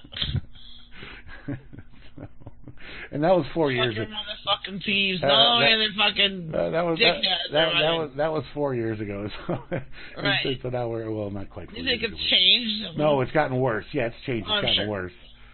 Anyway, it says for decades now, federal governments and their cohorts in law enforcement have been carrying out theft of citizenry on a massive scale. We're not talking about taxes, but insidious power known as civil asset forfeiture, CAF. In the 80s era, laws were designed to drain resources from powerful criminal organizations, but CAF has become a tool for law enforcement agencies across the United States to steal money and property from countless innocent people. No criminal charges required for the confiscation, resulting in easy inflows of cash for law enforcement departments and proliferation of abuse. This phenomenon is known as policing for profit. In the last 25 years, the amount of profit stolen through the CAF has skyrocketed. According to the U.S. Department of Justice, the value of asset forfeiture recoveries by the United States authorities from 1989 through 2010 was $12,667,612,000, increasing on an average of nearly 20% per year. In 2008, law enforcement took over $1.5 billion from the American public. While this number seems incredibly large, just a few years later, in 2014, 6 years later, that number tripled to $4.5 billion. Wow. When we examine these numbers in their nearly exponential growth curve, it appears that police in America are getting really good at separating the citizens from their property. Not just really good, criminally good. To put this number into perspective, according to the FBI, the victims of burglary offenses suffered an estimated $3.9 billion of property losses in 2014. So, burglary, $3.9 billion. Cops stealing from them, $4.5 billion. Yeah, imagine that. Oh, God. That means, law enforcement in America has stolen $600 million more from Americans than actual criminal burglars. And again, that was 2014, so almost 5 years ago. It's doubled by that. Yeah, I know. Yeah, it could be, like you said, exponential growth. It's not like they've changed their tactics. Right, they are freaking thieves. Yes, they are. And murderers. Yeah. And murderers, of course, and murderers. That's the most important. They're fucking murderers. Yeah, so. Fucking costume murderers. Yep. Motherfuckers wearing costumes. License to kill. Yes, definitely. All right, are, and get away with it, usually. Yep. All right, let's play some more music, and then we'll come back. Let's do that. And we shall return. We got plenty more stories of horror. We never run out. Horror stories from governmental agencies. Right. Yeah. Yes, the list goes on and on. I tell you, man. Bob Marley. It never stops. Yeah. Bob Marley. All right. Yeah, we can make it work. We just can make it work. Every last one of my gong. Sorry there, Ben, but you left right before I started playing that song. I don't know why, but you did. And anyway, that's some Major League Cowboy stuff, man. I don't know, man. Whew. Anyway, that was Sarah Shook and the Disarmers singing a song called Dwight Yoakam. Okay, all right.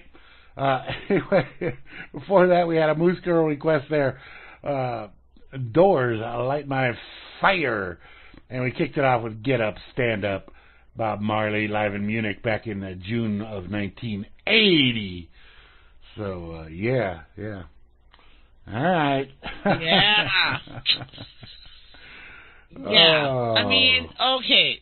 You guys can request songs, but I had no idea. Can't do. They're not good for freakers. I had no idea what that was going to be. I thought you listened to a little bit of them before you put them on. Oh, if it's a request made during the show, how am I going to do that? Oh, during the show. Oh, okay, I didn't see that. Yeah. Well, thank you for doing that. That was nice of you. Even though he fucking left before you know. Yeah, dude. I was like, it was the next song coming up, and he leaves. What the fuck? And he would have been hooting and hollering. Right. Right. Anyway. Wow. Yeah. Oh man. Anyway, yeah, I'm going to be going on freaking road trips here. Yeah. Yeah, I am. Man, shut up. Keep quiet out there. No, you're not. Yes, I am. Oh. I am doing it. She's doing it. I'm going to fucking Rainbow Gathering. Don't challenge her. She's doing it. Oh. And it's going to be beautiful. The Rainbow Gathering. I need it. It's been so long since I've done something like that. Like, yeah. I can't even tell you. Like, how long it's been since I've gotten back to my humanity. Yeah. Like, completely. Like, where you feel humbled. Right. You know, right. It does your soul good, I'm telling you. I'm just saying. Sure. I've been there, done that. I'm sure. And it makes you humble, and it makes you appreciate life more. For lack of a better way to word it. You know, yeah. Like I mentioned the Native American ceremonies and the first sweat lodge ceremony I went to, I was in dire need. Like, I was seriously going a downhill slope, dude. Right. Mentally, you know, emotionally, whatever. And so I go to my first sweat lodge because I meet some people up there. Because I was working at the res, you know, working at the casino and everything, and I met some people that were, like, into the traditional ways. Which, unfortunately, most of the people up there, it's sad. It was sad to me. Because I've always been, like, into history, right? So yeah. I've always known, like, the story of the Native Americans in this country. In some way, shape, or form. Right. I've been to Custer's Last Stand, to where that took place. Okay. I felt that. I was there. I could tell this went down. And where did that take place? In South Dakota. At what city? What town? Little Bighorn. Little Bighorn. Custer. Is there a town? What it was called back then, I don't know, but it's called Custer now, I believe. It's near there. It's called Little Bighorn, the Battle of Little Bighorn. Okay. And it's in South Dakota. It's near Wounded Knee, kind of. Okay. Kind of, sort of. Yeah. Pine Ridge. But anyway, I had also been to Fort Sumter in South Carolina. Yeah. And the significance of Fort Sumter is that was where the first shot of the Civil War was fired. Right. That's where it started. So many people fucking died there. I could feel fucking ghosts, dude. I could almost see the goddamn, you know. Yeah. I could. It was weird. So anyway. Plus, I toured some cemeteries when I was there. Right. Because, you know, when you go to a cemetery in South Carolina, that's an old motherfucking cemetery, dude. Sure. Like, way older than Wisconsin cemeteries.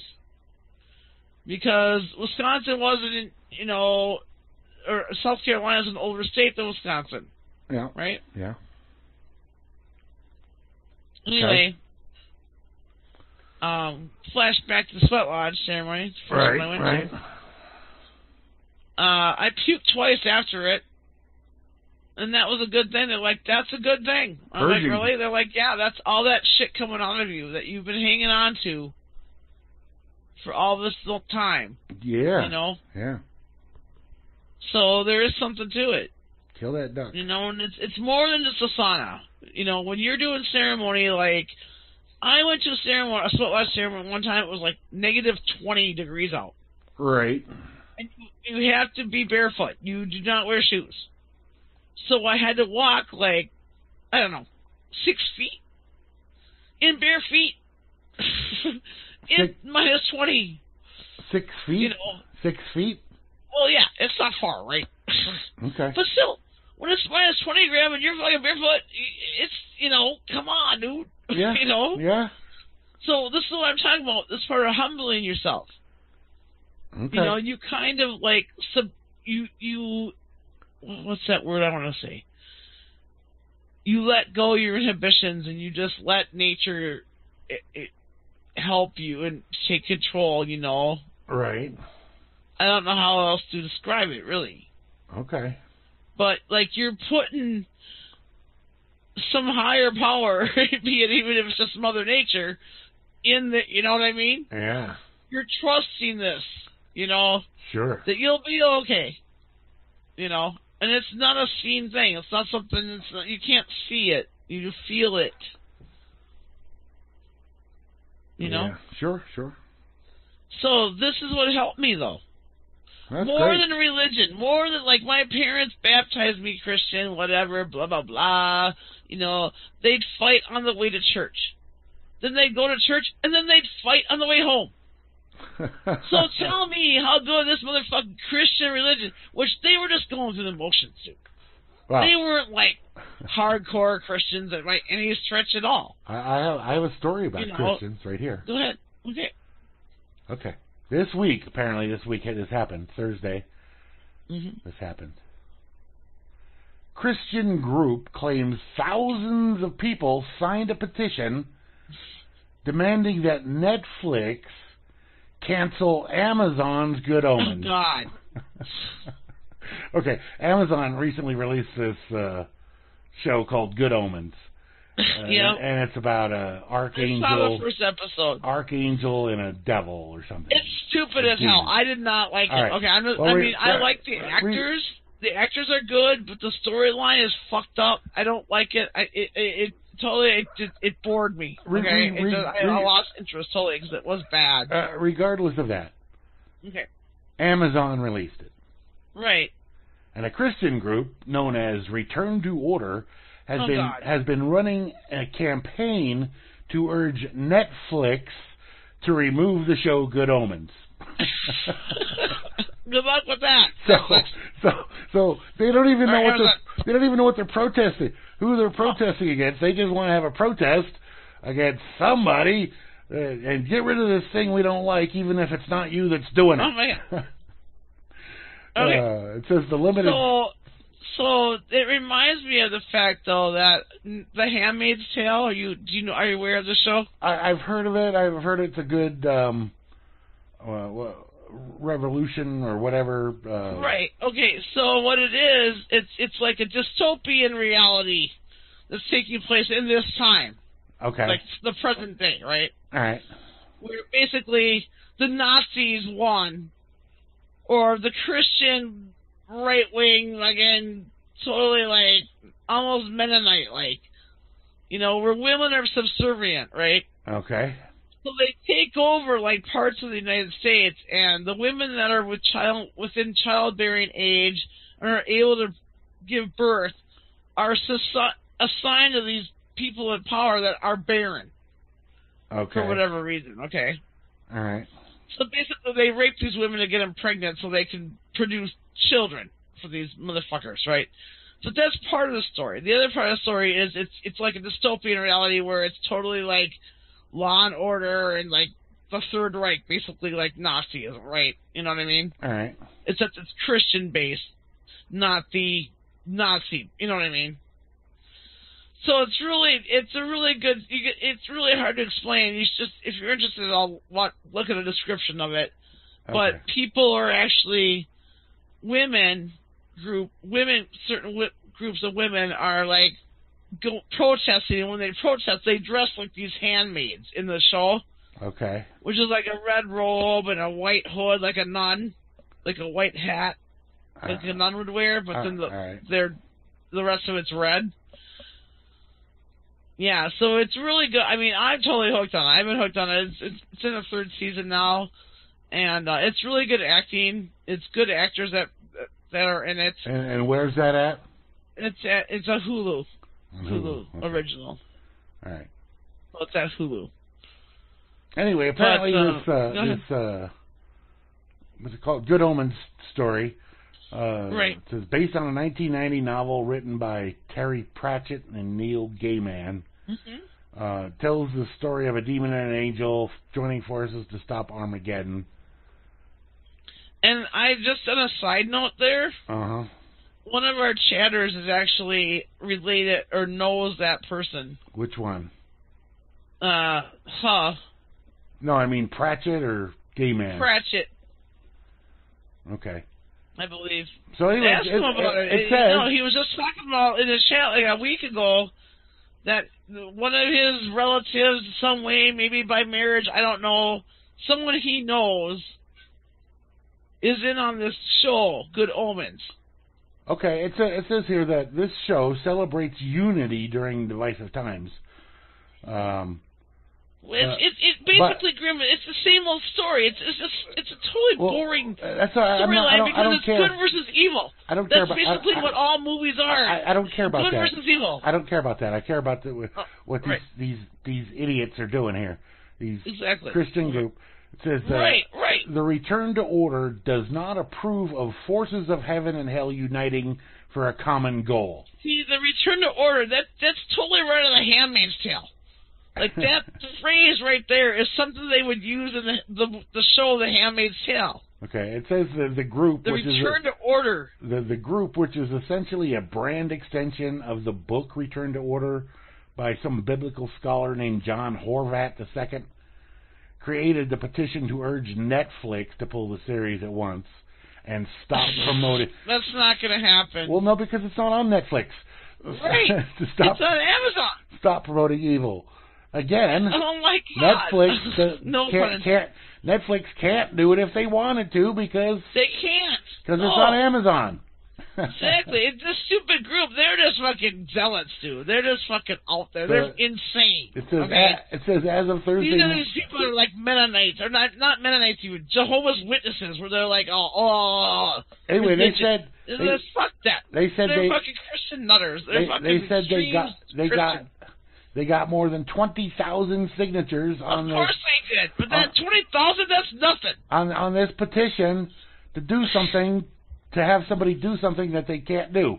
20,000 compared to how many people watch Netflix or Hulu? Amazon. That's a drop in the bucket. Anyway, These people are nuts. These people are fucking crazy. They're fucking insane. The story made me laugh. That's all I know. That's all. They're crazy. Okay, they're fucking insane. But they'll be the first ones to say that me and you are insane. Oh, absolutely. Oh yeah, because we don't follow their doctrine. Believe what they believe. Oh, we don't follow their doctrine. All right, we gotta do last. Oh, hey, I know I'm a goddamn sinner, bitch. Yeah. Anyway, we gotta do our last set here. So. Okay, let's do that.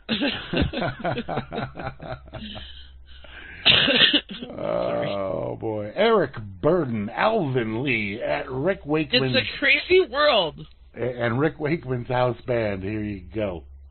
All right then, enjoy.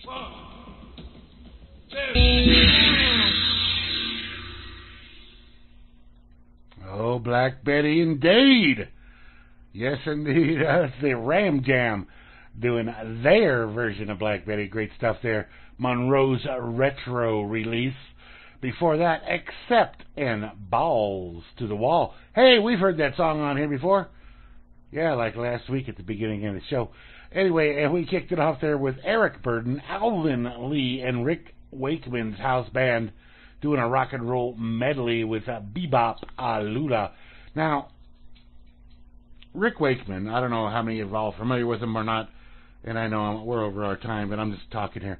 So Rick Wakeman, he's played keyboards with a lot of people. He did. I saw him live with Yes back in the 70s, I guess.